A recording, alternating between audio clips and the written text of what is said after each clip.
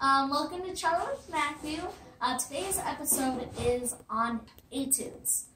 They are very important, and they teach you and help you practice many different techniques involved in cello playing. This is my new chord book, etude book, and its subject is chords. It's called Double Stops, and it's by Rick Mooney. The songs are mostly etudes, and I'll be playing one. And you might recognize it, so feel free to put it in the comments.